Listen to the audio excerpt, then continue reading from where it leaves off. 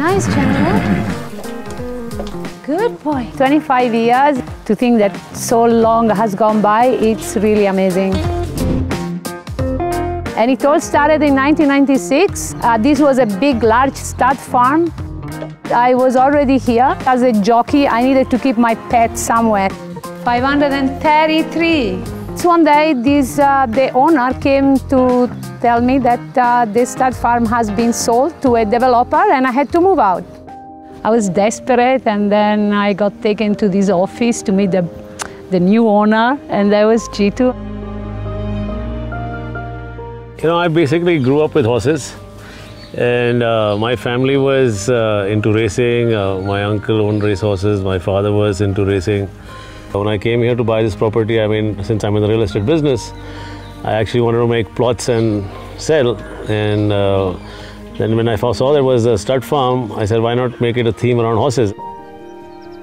The real estate market crashed in '96, so I had to abandon the plan. But before I abandoned the plan, you know, I met Silva here at the riding stables. And then we started this riding school, and I said, okay, why not? You know, it's fun, since anyway I had passion for horses. So the place was called Embassy Ranch, with a riding trail around it and a nice international standard riding school, which was designed by a Singapore architect. I mean, it was designed so well. By then, the passion for riding and everything the bug had got into me.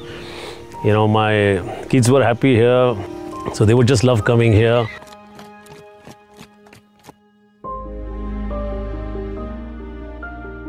I can't believe that it's been 25 years since this has been there. Like, all of it kind of still feels the same. Living here, we used to live here during the summer. Pretty much come here every day after school, in the morning before school sometimes, while we were training. This arena behind me is probably the first place I ever competed. Can't believe it's been 25 years. I still remember the first time I came to riding school with Jitu. I fell in love with that place. Unlike the family, I don't ride anymore, but I enjoy being around them while spending some time with Silva. We started with just 5, 6 horses, and you know, and then it just kept growing. And by 1997, we already hosted the first Junior National. We won everything at the JNEC. Our kids were superb, our instructors were fantastic, and our horses were always the best. Al-Fabia Juma. Round of applause, everybody. Come on, you. And there were 5 really good kids there. We had Karan, Aditya, Rishika, Nadia and Aviva.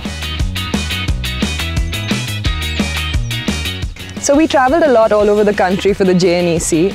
Very aggressive and only wanting to win. Yeah, and I think also one thing was that we were initially the only all-girls team. And winning. I started off coming here when I was just a kid, 4 or 5. My brothers used to come here to ride. But yeah, 25 years has gone by quick. You know, they say time flies when you're having fun, and this place has given me a lot of fun. Out of the 3 of us, I think me and Karan rode the most, and I was by far the best.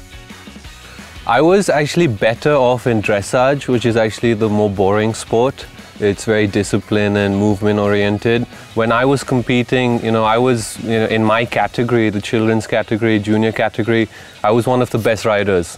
I think if you look at the talent there is today, you know, I probably wouldn't even be there in the top 10. With G2, basically, there was no limits, really. It's like more and more and more. And then in 2008, we started buying horses to actually, let's start training for the Asian game and have a competition yard and give opportunity to Indian kids, sponsor kids, to give it a shot. I think my very first riding lesson was at the Embassy International Riding School. And I remember we played a lot of pony games, we had Gymkhana races, and then Mr. Jitu Virani was looking to field a team for the Asian Games. You know, I took that opportunity with both hands. I dropped out of school and went off to the UK to train and qualify for the 2014 Asian Games. When we went to Incheon, we realized that there were 4 horses in the Indian team and we should have at least 3 of our own to control the score. Before any competition, horses are trotted up before the vet and members of the ground jury, and to make sure that they are in a fit state to compete. Accepted. If you breed a warm blood, then he goes into training only at the age of 4. So private breeders, to breed a horse and then wait for 4 years as the incubation period, it's a long time. EIRS has taken a big step in having really quality warm bloods. 30 years back, Netherlands never had warm blood horses, but somebody bred and started breeding, and now Netherlands has its own warm blood horses. And you know, me being adventurous, I said, why not we try it out? We started, and you know, we have a nice collection of them, and you can't believe that these are the first sport horses in India created here. And I presume, you know, like I'm 55 and I'm like 85 or something, maybe it'll be history in India too, you know. The Embassy International Riding School is an amazing, amazing facility. It's second to none, and it can compare with any top facility here in Europe. What I mean by that is, you know, the care of the horses, such as farriery, stable management, footing and surfaces that horses compete on. Hola, baby. You got to check horses, or the horses, the ones that are a little lame, not lame. Another big part of my job is to take care of the shoeing. Okay, next one. I reschool horses which have got problem, like a horse that develop habits. We have a round yard, and that's the ideal place where you actually get them to understand and you can reschool them. Stop. Stop, baby. Come. Come. Okay, come on. Where's it? Stop. Nice. The last Asian Games, actually, after selecting the team, and the army decided to cancel the team. In India, it's not a very easy thing, even if you have the money and you want to sponsor, and even if you're not asking anything. We took 2 flights to Delhi, went around chasing people, trying to make sure that Fuad is eligible and rightful for the Asian Games. And I was shadow working my dad at the time, and I was just watching him, and it was phenomenal how persistent he was in achieving that. And ultimately he got him through to the Asian Games, and he got a silver, 2 silvers, and was just an inch off getting a gold. These people landed in January in France, and they could only compete till May to qualify, and they competed in July and they won. So just look at the talent. So you had teams from Japan, Singapore, Korea, China, training in whole of Europe for 4 years. And these 3 Indian army men, you know, 1 officer and 2 Jawans and Fuad, but training for 4-5 months, they managed to get the country a medal. So which shows that, you know, there is determination, talent in our country, but it needs to be nurtured. Then Fuad went for the Olympics, so the whole idea of getting India a medal for the Olympics is still there. It was a great experience making it to Tokyo and being able to represent my country. It all fell into place at the very last moment, and we got there in the end. We got there with a fit, sound horse who gave a good performance, who helped me show a good account of myself and helped me show the world what Indian equestrians are made of. You need to have a roadmap as to where you'll be a few years from now. You wouldn't have gone to the Asian Games if it hadn't taken huge steps by Mr. Veerwani. If he hadn't taken those steps, if he hadn't sponsored the riders, there would have been no chance of getting a medal. So I have lots of people. So it wasn't like restricted to the affluent people. It was an open sport for everybody, which we wanted to sponsor, and whoever's best would, go for the Asian Games and for any competition or training.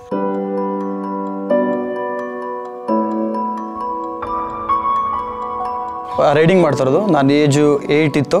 So ಅದಾದಮೇಲೆ riding start ಮಾಡಿದ್ದು ನಾನು 12 age ಇದ್ದಾಗ national ಮಾಡಿದೆ. So junior ನ್ಯಾಷನಲ್ಲಿ 2008 junior national medal. So ಅದಾದಮೇಲೆ ನಾನು ಡ್ರೆಸ್ಸಾಸ್ ಮತ್ತು jumping, so ಇವಾಗ just keep practising ಇನ್ನು ಮುಂದೆ ಚೆನ್ನಾಗಿ ಮಾಡೋಣ ಅಂತ. I've been here from almost 20 years. My father used to work here for Silva, so I've been like around horses for like all my life now. Initially in the beginning, I used to cry every evening with Silva saying that I can't do this job because it's difficult for me. So I started like that, and then she said, okay, after degree you can work. I just wanted to say thank you to Silva because she made me the person I am today.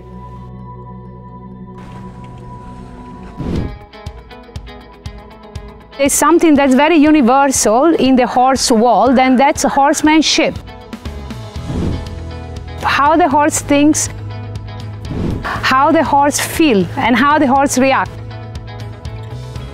The better you are in understanding your horse, the more you can get out of your horse, which obviously will come very handy when you compete. And the horse will give you a little extra just because he wants to do it for you. It depends what you want to do. If you just want to ride in the jungle, you don't need professional, high qualified instruction. So you don't need the instructor who teaches to sit in the horse and gallop in the field. But if you think that you want to compete, you want to do it professionally and you want to enjoy your riding, that's where you need to have qualified instructor. That's very important. The person who teaches, he first understands what he teaches.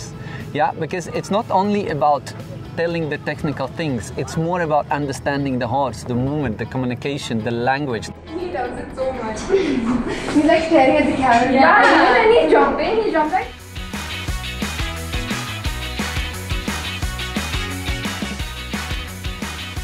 EPL is kind of like a, it is like not a competition, but it's mainly a practice for the JNEC. If you're a kid, the only national event you have is once a year in December. You cannot be an athlete if you only train 2 months of the year. And that's where the Equestrian Premier League tournament came about.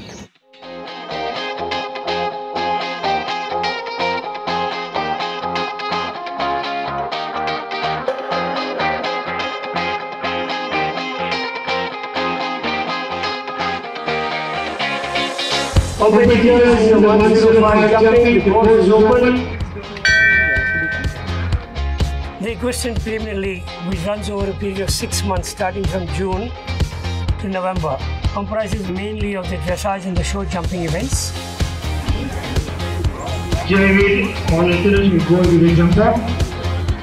When a rider does the entire course clear without dropping a jump or without a single penalty, then the rider has to do a jump off, which is a set of probably 6 jumps or 5 jumps, and has to be racing against the clock. They do it fastest and clear.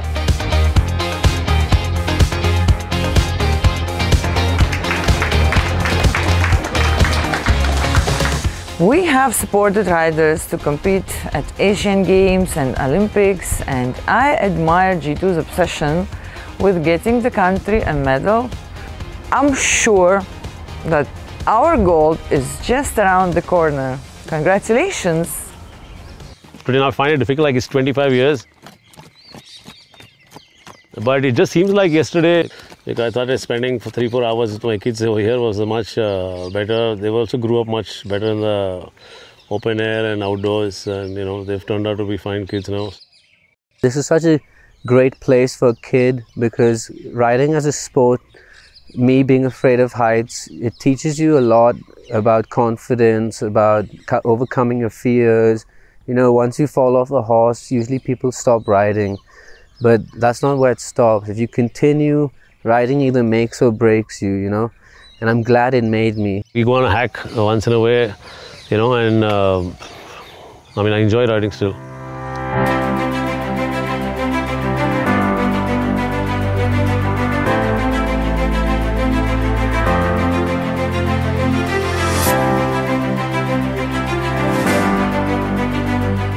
So I always say that, you know, money is something, it's a means to make other people happy.